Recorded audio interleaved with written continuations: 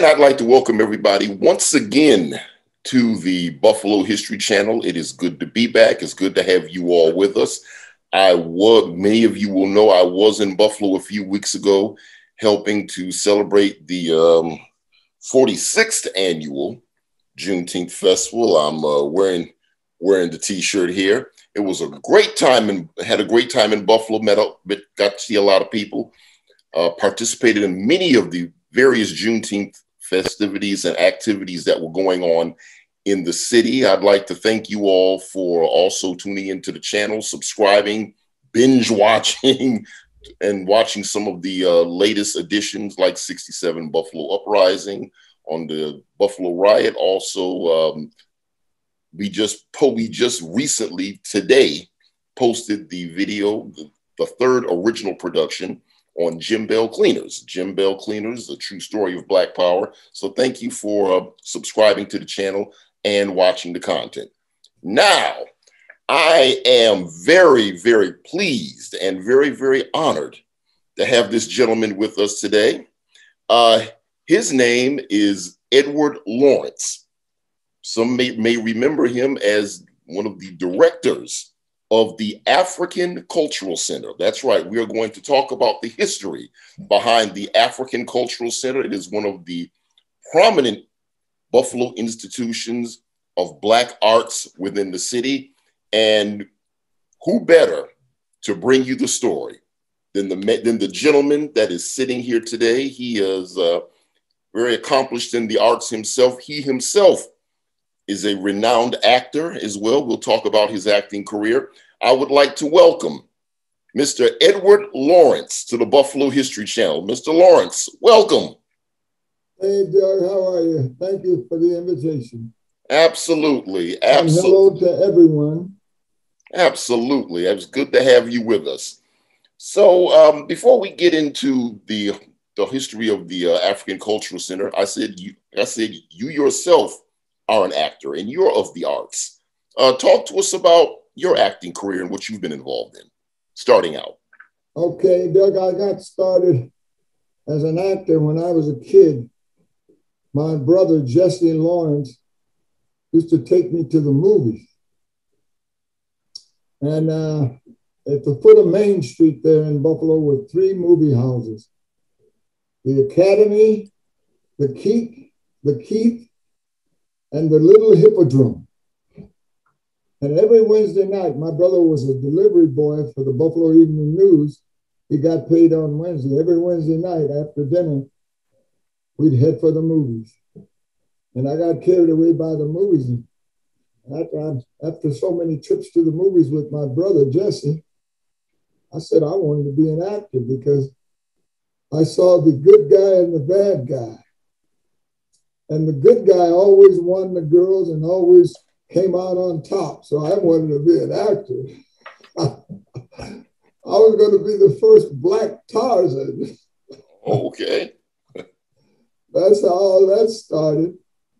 So after graduation, we went through grammar school and high school. After graduation from Hutch Tech, and I got interested and went to the studio theater school we got out of high school in 55. 1957, I was signing up for acting classes at the studio theater school out on Hoyt in Buffalo, New York, there, down the street from the hospital. Millard Fillmore Hospital was nearby. But I went in there to sign up for the classes, and the place was packed, people signing up for acting classes in September that year. And I noticed I was the only Black person there. So I said, maybe I needed to check this out. Maybe I don't need to be here now. So I got up and was leaving because I was one of the first people to arrive. Place packed up quick. I got up and I was leaving, and I heard a voice say, young man, just before I was getting out the door. Said, where are you going? I said, she says, you go right back in there and sign up for class if you're interested in the theater and becoming an actor. That lady turned out to be the founder director of the school, Studio Theater School, Miss Jane Keeler. She made me go back in there and sign up for classes. There were two young brothers there earlier, African-American brothers, Joe Mayo and his brother John. But I was the first Black actor in the Studio Arena Professional School on Buffalo, and it was quite a wonderful experience. Okay. Now, I was in rehearsal one day. Malcolm and I, Bill Bailey and I were kids together in grammar school. I was in rehearsal one day at the Studio Theater School there. The Studio Arena Theater, when it became a professional theater on Main Street. I was playing a sailor in one of the musicals. And somebody came to me and said, Mr. Lawrence, you got a phone call. And I said, I got a phone call? And they said, yes. It says it's urgent. And I went to the phone and there in the back of the theater there. And it was none other than Malcolm and I on the phone to me saying, you're up there playing a sailor in those musicals and things up there with those white people. And I need you to come down here and start a Black theater. Mm-hmm. And I said, well, Malcolm, I didn't know you had those things in mind. Start a theater? I said, well, Malcolm, I said, these people are paying me. Well, we can pay you something. We're going to be getting some funding from the United Way. So I went home that evening and discussed it with my mother and father. My father said, well, I'm working every day. I'm a 9 to 5 man. You need to talk that over with Malcolm and your mother. And my mother said to me, well, that's all good and well that you're down there working with those people, but Malcolm wants you to come down to the center and work with him and start a Black theater. I think you need to consider that. And then my mother, I don't know about your mother, but my mother, I don't know if you remember the prize fighter, Joe Louis, great champion. Me and my two brothers and my sister, especially my two brothers, we used to listen to Joe Louis prize fights all the time. Well, my mother could hit like Joe Louis. My mother said to me, go in the bathroom and look at the tone of your skin. So you need to go down there and work with Malcolm and help him start that theater. And that's how that all came about. When was the center founded exactly? The center was founded in 1958. Okay. Malcolm and I, Bill Bailey and myself, we were kids in grammar school. That's how it all started. I've heard that, we many of us in Buffalo have heard the name of Malcolm Ernai. Sadly, he's no longer with us today. Talk to us about the type of man. Who was Malcolm Ernai, the man, in your own words? Okay. It all started in public school number 6, in grammar school. It was 3 young men that hung out together and did a lot of things together. The first young man was Malcolm Ernai. The second young man was Ed Lawrence, myself. The third young man was a young man named Bill Bailey. We just lost Bill recently in the last 2 or 3 weeks. He passed away. But we all had aspirations of going to Tech High School and become architects. So when we graduated from grammar school, we had good leadership at grammar school. The principal was a white man named Dr. Gordon Higgins. Dr. Gordon Higgins. I checked his history. He was like the 8th president at public school number 6. Dr. Higgins loved the music. And he let us I became an actor because I was interested in the theater because of my brother taking me to the movies all the time. And Malcolm Ernai and Bill Bailey did the scenery at public school number 6. When we graduated, which was in 1951, it's amazing I can remember all this stuff after all these years. We graduated and went into Hutch Tech High School. Hutch Tech became Hutch Tech after Hutchinson High School closed. Malcolm dropped out of school in his sophomore year, went south to study the ministry. Bill Bailey and I stayed in school, and in 1955, we graduated from high school By 1958, Malcolm and I was back in Buffalo in the basement of a church. He had started an organization for kids to learn their history and be proud of their skin tone. And the name of that organization was the African Cultural Center. He eventually moved over to 350 Masters Avenue, where they are now. And I told you, he called me one day while I was in rehearsal at the Studio Theater School, at the Studio Arena, and asked me to come down there and join him and start a Black theater. And that's what we did. We started a Black theater at the African Cultural Center in 1971. What was the purpose for the center towards the community? The center was founded by Malcolm and I to teach Black youth their history and to be proud of their skin tone. The great R&B singer James Brown sang the song, "I'm Black and I'm Proud." Malcolm and I did the deed. As far as I know, Malcolm used to talk to me privately, and Malcolm would say things like, "We came from royalty. Our people were kings and queens in Africa, and we are to be proud of who we are. And this racism is killing us, is hurting us. We need to do something about it. Teach Black youth their history and their culture and be proud of it." And that's how that all got started.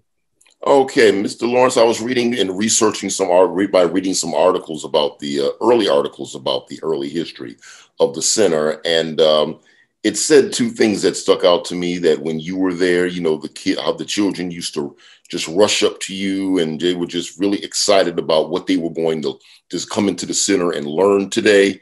And also, the article states that when they entered the center, and it's just interesting that you have that picture in the back of you. When they entered the center, they would be greeted by the picture that's in the back of you. Could you talk to us about that picture?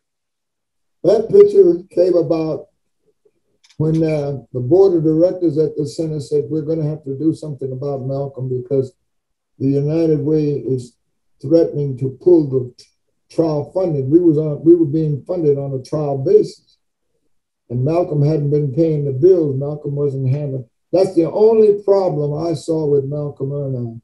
He couldn't handle money well. He certainly could handle his history and his dedication and his love. So I don't want anybody to think that when I left the center or when I took over Malcolm's place, that I had anything to do with Malcolm being terminated. I had absolutely nothing about Malcolm being terminated.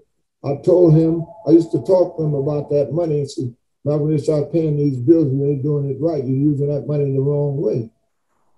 And Malcolm couldn't handle money well. And that's what happened then. Now, did I answer your question or did I get away from it? No, not really. I want to first talk about the sign that's in the picture that's in the back of you. Yeah. You said that when people would enter the building, they would be greeted by that sign. What does that sign say, by the way? That sign says, "The Black youth of this nation must, should, and will have the best this nation has to offer because their foreparents have earned them the right." And that came from me coming in there as a new director. I had a statement to make, and I wanted to make it that way. And much to my pleasure, guess who wrote that sign? My sister-in-law says that, "Brother, if you write it, I'll print it." And she was Japanese. Wow. Okay. That's the history of that sign. Yeah. Okay. So you take over the center as director from succeeding Malcolm Ernine. Talk to us about what your vision for the center was at the time of your leadership. My vision was Malcolm Ernine vision. Teach Black history, teach Black pride, teach those children to be proud of their skin tone, and to let's keep it going. And that's what I did until they called me in there one day and fired me on the spot. After 8.5 years, we had Black history classes going, arts and craft classes going, sewing classes going. We were doing the job, and Malcolm was proud. But now, when I took over the center, I lost contact with Malcolm. As a matter of fact, I think there were those that thought I had something to do with him being terminated. Not true. Not true. Ain't an ounce of truth to it. And so when Malcolm died, they wrote an article in the Buffalo Criterion. On the front page, they had his picture. And the lady that wrote that article, Miss Eva Doyle, her column was called Eye on History. She stated there through that article dedicated to Malcolm that Malcolm and I and the board of directors went out and got the money to buy that property there at the center. I can emphatically tell you right now, talking to you, no truth to that statement at all. When that center was purchased, Malcolm and I was not the executive director of the center. I was. And the man that got that money was William Bailey. The three of us grew up together from grammar school and high school. Bill Bailey, by that time, had become a very important banker at Marine Midland Bank. Bill got a grant from the Buffalo Foundation, setting the record straight now, because the Buffalo Criterion, that lady, Miss Doyle, all due respect to Miss Doyle, she was misinformed. Bill Bailey got that grant to purchase that property. And Bill Bailey was not a black man that sought any kind of recognition. He was more interested in getting the job done than being recognized for doing the job. I said, well, Bill, why don't you let people, well, that's not important. The important thing is to buy this property so the center could go on with this teaching Black history to the youth. And I have to agree with him. And that's what happened there. Okay. Right now, you said you had a couple people that you wanted to include on the interview. Your daughter and as well as your production manager. Are they with you right now? Yes. Like to bring them in. Yeah, I'd like to bring him in now and let you meet him. Yes. My production coordinator, Mr. Jasper Magruder. Let's get right. Hi, how you doing, Doug? How are you, Mr. Magruder? I'm doing fine, thank you. Pleasure to meet you, sir. Okay, so you were the production stage manager. Talk to us about what brought you to the African Cultural Center back in the day? Well, the first time I was at the African Cultural Center was in 1970. Okay. My sister, whose name is Phyllis Chase or Phyllis Magruder, she taught in the Buffalo school system, and she also ran the Jefferson Education Center.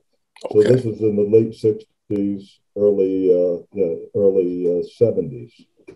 So I come from the southern tier of New York. Okay. Around Ithaca, Elmira, a small town called Waverly, about 5,000 people. Okay. And my family had been there since the 1850s. My great-grandfather, he was born in slavery, and in his journey, he wound up in that area in the 1850s. And my mother and father, they met in the 1930s, had 14 children, and we went through the school system. And for the most part, each of my brothers and sisters were the only Black kid in their class from kindergarten to high school through 12th grade. Right. So I was going to go to Fredonia. So the spring of 1970, I moved to Buffalo, stayed with my sister, and I happened to see a flyer for a play at the African Cultural Center called So Gone Home by Langston Hughes and Zoo's Story by Edward Albee. And I'd never seen Black performers on the stage, live. Right. So I went to the performance and went back the next day. I was so enthralled for an acting workshop and wound up getting doing a one-act play called Metaphors by Martin Duberman, which was like a college interview kind of situation. Okay. So I went on to college. I was going to major in business. After the first year, I realized I was going to be hanging around the same people that I just left in the industry, area, manufacturing. So I switched my major from business to theater, got a degree, and in 1975, I applied to the center for a job as a production stage manager, and they gave it to me. So I worked there from about June of 1970 into 1975 into the winter of 76 and through January. And I just loved the place. Talk about some of the plays. Do you remember what was it like? What was it like to work with some of the plays? Or do you remember any of the plays that you worked on?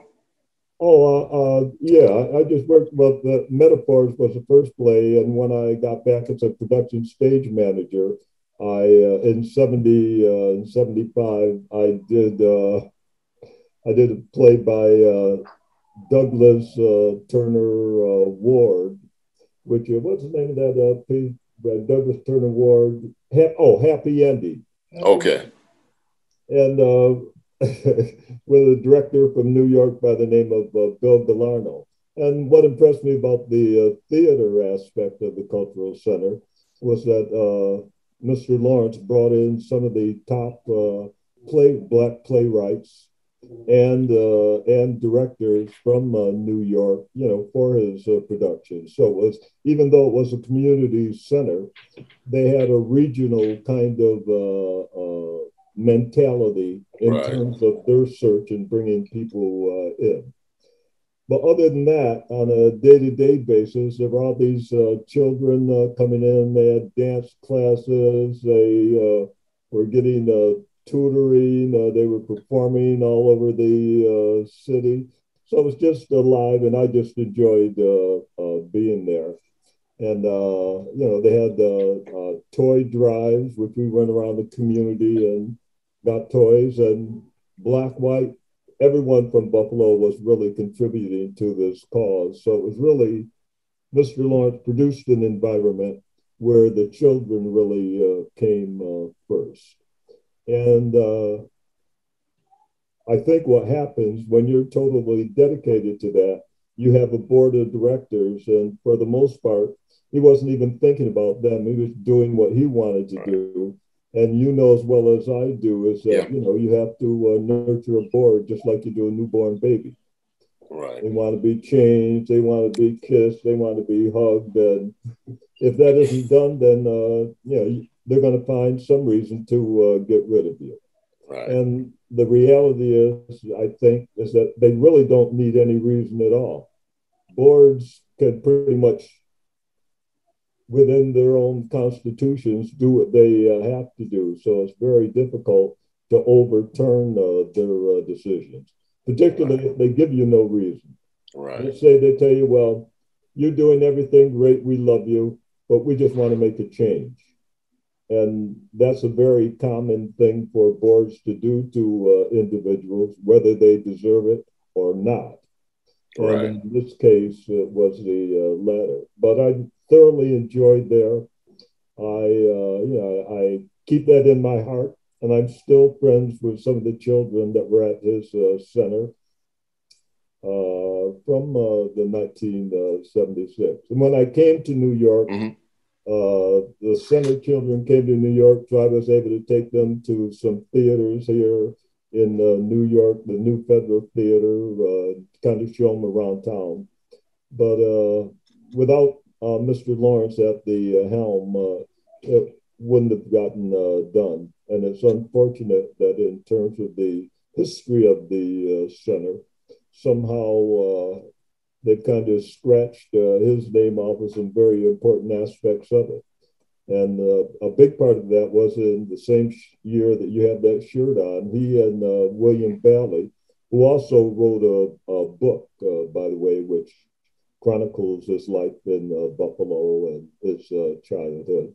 But in 1976, they purchased the property, and now the African Cultural Center really has a home, and they don't have to worry about that aspect. They just have to concern themselves with giving the children the best that we possibly can.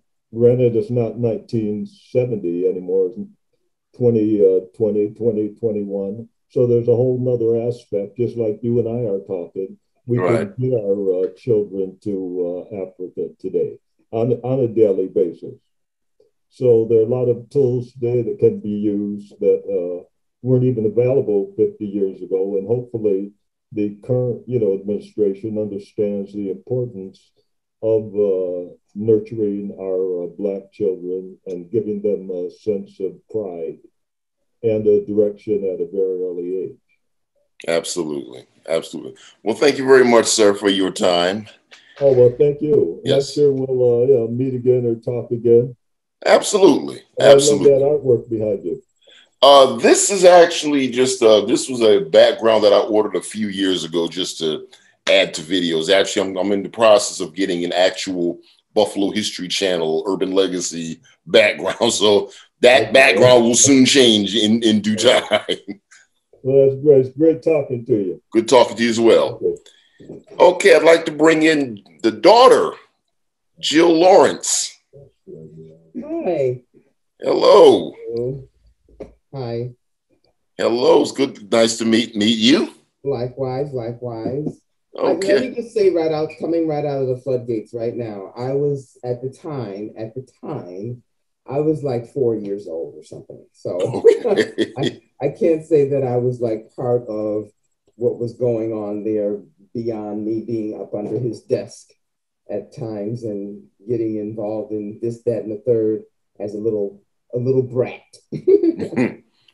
But it did in turn introduce you to the world of acting. And for my audience, I am talking to his daughter, Jill Lawrence. Mm-hmm. And were also on, what was the show that you are best known for being on? Oh, Law and Order Special Victims Unit as Attorney Cleo Conrad. Okay, we got a celebrity in the building. No. Okay, well, we can talk what you can. I mean, you were too young. I guess since you were too young to remember being there at the time. Certainly, you can let us know about what got you, how you got into acting, because I'm sure the center and your father certainly had an influence. Well, you know what? I will say this about the big aha moment in terms of my father and his legacy and the contribution that he made to the community. I will say that 11 years ago, we planned a big surprise 75th birthday party for him. And so I was getting together the guest list for that event and got in contact with Agnes Baines. She's no longer with us. She was my dad's secretary for many years while he was there. And at the time when I contacted her, she was the director of the African Cultural Center, which was 2009. And I have to say I had a big, I guess you could say, aha moment. And it was a big revelation for me once I did get in contact with many of the kids that were part of the fabric of that community at that time. My father with his administrative skills and all of the programs and the things that he had been generating out of that center, they really made a big footprint in their lives. And that's when I really discovered, the contributions that was being made to the community then. I mean, it was an arts and crafts program. It was a wood shop program for the young men that would come in after school. There was a sewing class going on. There was a senior citizens program. He would have, the African Culture Center would generate clothing drives, toy drives, food drives during, particularly at the peak of the holiday seasons. And so when I got connected with all of those people who were, again, young kids, it was, as I said, a big aha for me, the contributions that was being made to the community back then.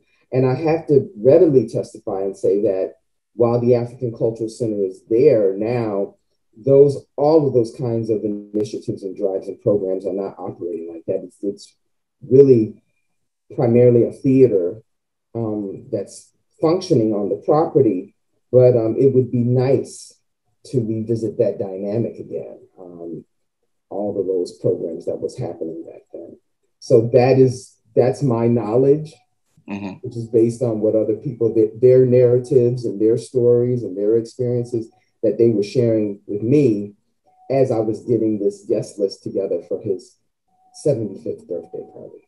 Okay, well, for our audience, your acting career, could you talk to us about what some of the other roles that you've played and what led up to you being on Law and Order? Okay. Well, I'm classically trained from the Yale School of Drama, and really coming right out of the floodgates. I started working right away. I graduated in 1997, and just as many actors start out, you come to one of the world's most expensive cities, and you're trying to keep your head above water and survive. And I really, I had my agents coming, like I said, right out of school. I had agents and all of that. And I just got on the audition circuit, and, it was a hustle, for the first year or so. And then I landed a role on Law and Order Special Victims Unit as attorney Cleo Conrad. And then it parlayed into other opportunities. I've done various things. I've worked with some of the best in the industry: John Leguizamo, Robert De Niro, Frances McDormand, Jerry Lewis, some legends. And the experience has been, the whole ebb and flow of it has been quite interesting. Back in the early 2000s, other opportunities came where I went and taught abroad to developing nations at secondary schools, doing theater and drama workshops with young children. And I have to say the whole cross-cultural exchange was really a very eye-opening experience and very enlightening, certainly. So there's been a rainbow of opportunities that have come my way, and I'm grateful to that. Okay, any future projects coming up, or we have to be surprised? Let's see, you would have to be surprised. Okay. During this pandemic, I have to say, because it's been so different with everything being shut down. And right. Stuff. But during this pandemic, been doing a lot of vocal recordings. You could probably be driving on the interstate and you might hear my voice, on a commercial, Enbrel, anti-inflammatory rheumatoid arthritis medicine. Okay. Walmart, and then embarking upon the world of animation as well. Oh, okay. So you could possibly hear my voice at any point in time. Particularly during this time, during the pandemic, that's what I've been doing a lot of. Okay. Well, thank you very much, Jill, for spending some time with us. Mm-hmm. I'd like to get your father back into the hot seat. Thank you. And all right. For your time. Thank you for your time. Absolutely. Doug, you're a great interview. You asked the right questions so that our hearing and viewing public can know what went down, what went on. Is very, very important. That center's been in existence since Malcolm started the center in 1958. Yeah. So talk to us about some of the plays and programs that you put on and participated in the center. Well, can you see this? You'll have to. Yeah, hold it up a little bit more. Like this? Yeah, hold back a little bit. Okay. Okay, yep, I see it now. This is the beginning of what is now known as the Paul Robeson Theater. Oh, okay. This is the beginning. I brought these folk in, these people are very talented, professional actors, to start the Black theater, and the theater was called the African Cultural Center Theater. A gentleman by the name of Celeste Tisdale was hired after they fired me. Okay. And Tisdale was there for a hot minute. He wasn't there very long, but he was there long enough to capitalize on the name of the famous great singer actor Paul Robeson. So he took the name African Cultural Center Theater and named the theater Paul Robeson Theater. And it's been Paul Robeson for years. I think that if it's named anything, it should be named not because I started it. I would rather see it named the Malcolm Ernai Theater, because this was Malcolm Ernai's idea and nobody else's. I started the theater, but Tisdale came in there for a hot minute. He wasn't there very long, and changed it to the Paul Robeson Theater, capitalizing off the famous name of that great singer actor.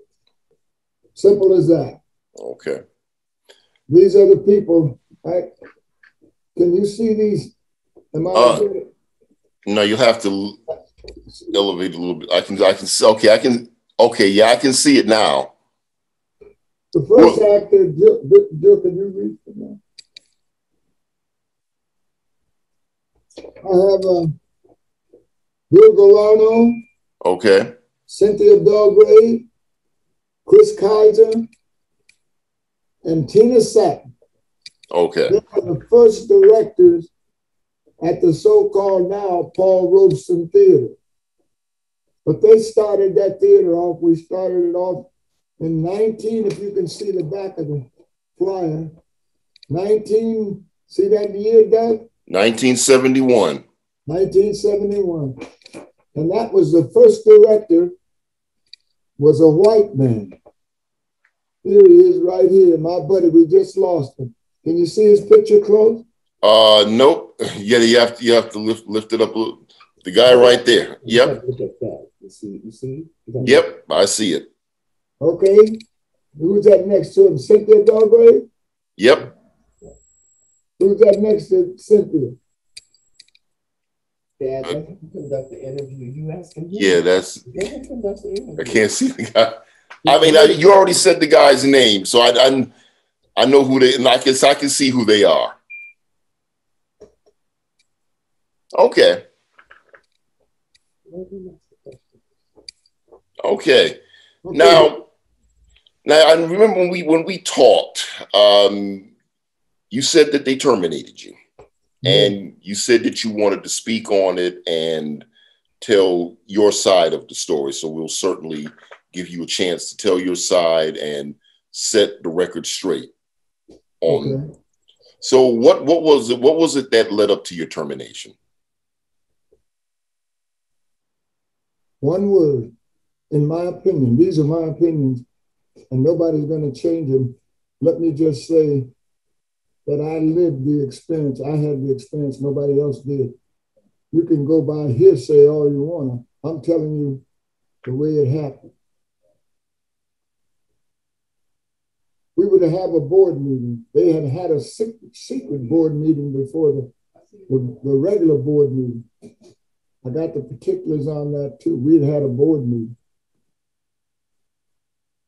I'm coming out of my office, going up to the board meeting, the one where they had planned to fire me. That board meeting was held at the Build headquarters. A lot of people remember the Build headquarters.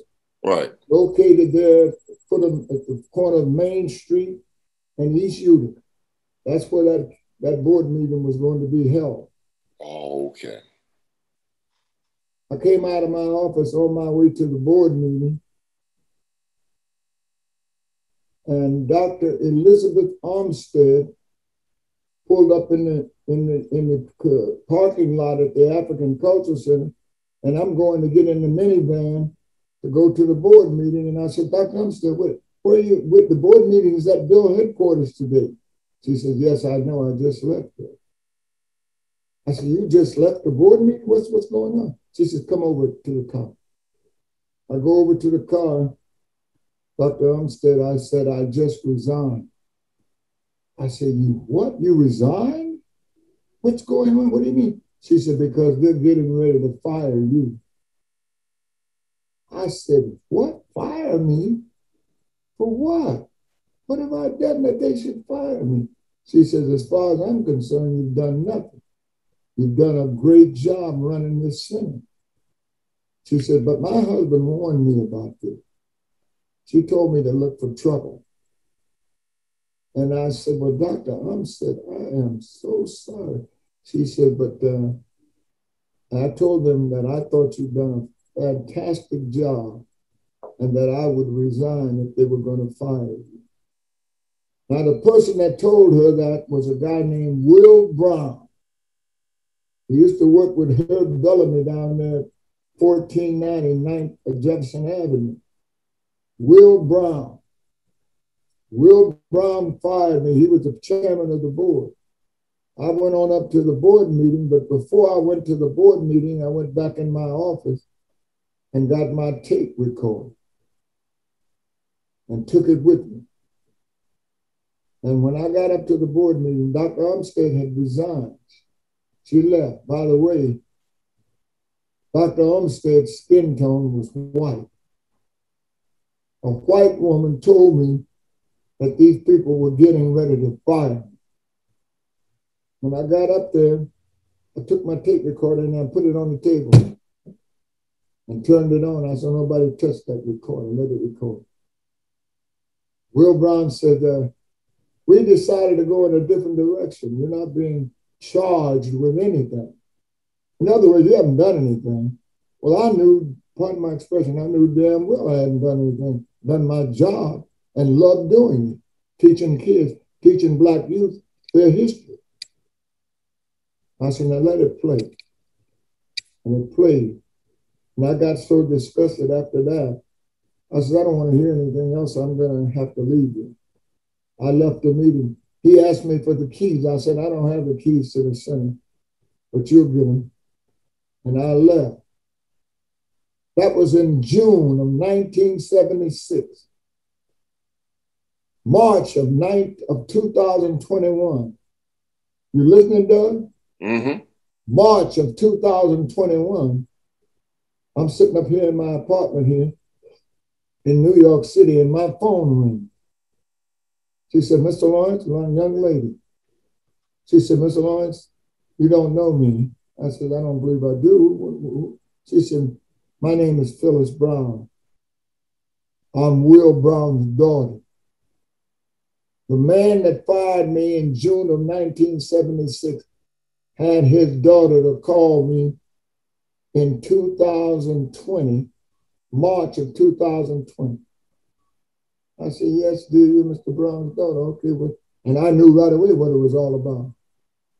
It took that Black man all them years to decide to call and want to apologize for what he had done. True story, Doug. Wow. True story I just told you. And I accepted his apology. I said, but let's hope that the center will stay on track and go on and teach Black history.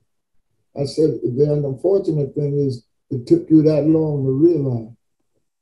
Nothing but jealousy. And guess what the jealousy was? What was it? We come in there to the board meeting, those kids was all over me like I was their natural father. They loved it. And I loved them back. I hugged them back. That's what was wrong, jealousy. And that's what's wrong in the Black community today, jealousy. Jealous of one another for what? Your skin tone is just as black and dark as mine. What are you jealous of? Instead of joining hands and being together. That's why I want the center to get back on course. Get back teaching Black history. Right. I wanted to ask you another question, and I should have asked this before we talked about the termination, but I'll still ask, certainly ask because it's significant. You were responsible, the last director of record that I was aware of course, was Agnes Bain. And you were instrumental, you told me, in bringing her in. Can you tell us the story about Agnes Bain and who she was? Before Agnes, there was three other ladies. Connie Scott, Joyce Godby, Plummer Godby's wife. I don't know if you remember Plummer Godby. Plummer Godby was secretary to the state senator Henry Nowak. Okay. Connie Anderson, Miss Wallace, Pauline Wallace was there as the secretary when I came in. Miss Wallace had to leave because of health reasons. Her husband was a janitor there at the center. And Connie Scott left because she was looking for a different job. And Joyce Godby left because of Plummer Godby having to relocate from Buffalo down to the Washington, D.C. area because Senator Hank Nowak, his boss, had moved his offices down to the Washington, D.C. area. So I needed a recording secretary. And one night when I was closing up the center, I don't know how I can remember this well. It was a Wednesday night. I closed that center that night. And on the way home, I'm going down. We lived out on Oak Grove. I'm going home that night, and I stopped in a local pharmacy there on the corner of Wolders and East Ferry. And I went in that store to get my daughter, who you just talked to, Jill. She was like 4 or 5 years old, to get us some bubble gum or candy. And when I walked in the store, a young lady came up, and she was sitting in the back, and she saw me come in. She got up and came forward with a beautiful smile. She said, "May I help you, sir?" I said, "Yes." I told her what I was there for. I said, "I'd like to get my daughter some candy and bubble gum." She made the sale. I paid her and left, going back to my car. True story, what I'm telling you. Everything I've been telling you is true. Absolutely. When I got back to my car, as I was opening the car door, I heard a voice. I heard a voice. And that voice says, "Get that smile into the cultural center. You're going to need it." Did you hear what I said, though? Absolutely. Every word, every word. The next day, I came back to that pharmacy that same night when I closed the center up. And the young lady saw me coming in again. She said, "Sir, you're back to get some more candy for your daughter?" I said, "No, I'm back to speak to you." She said, "Speak to me?" I said, "Yes." I said, "Do you have any?" I said, we need a recording secretary at the center. "Do you have any skills in that area?" Or once she said one word, "some." SOME. She said, "I have some skills." I said, "Okay." I said, "I'd like you to submit a resume. Would you be willing to submit a resume to me?" She said, "Yes, I can submit a resume." I said, "Submit a resume." That voice had told me to get that smile into the culture center. She had that kind of aura and that smile that those kids needed badly. Agnes Baines came aboard. I told her, I said, "I'd like you to take this position." She said, "Now, Mr. Lawrence, remember I told you I had some skills in the bookkeeping, but I would be willing to learn." Agnes Baines wasn't in the center a month. when one evening after the work hours, a white man came up to the counter and asked to speak to the director. Miss Baines came to the office door and I was sitting in there. He said, Mr. Lawrence, there's a gentleman out here who wants to speak with you. And I went over to the counter and greeted the gentleman. He says, can you use a bookkeeper? Did you hear what I said, Doug? Can you use a bookkeeper? Wow. And his skin was white as snow. White man. I hired him on the spot because I listened to God. I said, how soon can you start? He says, I'll probably finish out the week where I'm at now. I'll start. He trained Agnes Baines to be one of the best bookkeepers on the planet. His name was Fred Ringe. His wife's name was Jean Ringe. What a pleasure to meet those two people. And he trained Agnes. He was there for about 3 or 4 years, maybe not that long. But anyway, she became one of the best bookkeepers on the planet. And after I left the center, she drifted away from bookkeeping. She ran into some more people who convinced her to do the books of other organizations, and she could make some nice money. Agnes bought her a nice home. She got away from teaching Black history. That's the only flaw that I could see, because Agnes Baines was like an angel sent by God. She got away from teaching Black history. Big mistake. She got away. She started doing the Pine Grill reunions. The musicians would come in, jazz musicians. So she drifted away, and she started working with the guy that just lost being mayor there in Buffalo, Byron Brown. They started working together. So it looked like Black history being taught went right out the door. And I'm in the business of bringing it back in the door. And guess where all the Black history is? Can you guess, Doug? Where's it at? In computers. In computers. Yep. And guess what, Doug? What is it? I don't think any Black man had any business about inventing computers. But that's where the Black history is. Yep. And the African Culture Center should be full of computers. And I was going to ask you, are you in contact or in touch with with what's going on with, because the African Cultural Center still stands today. Are you in touch with anything that's going on there now? Thanks for asking, because if you hadn't asked, I was going to tell you. I sent them a congratulatory letter and told them about my background, and that if there's anything that I could do that would help, I'd be glad to. Okay. So never got an answer. Wow.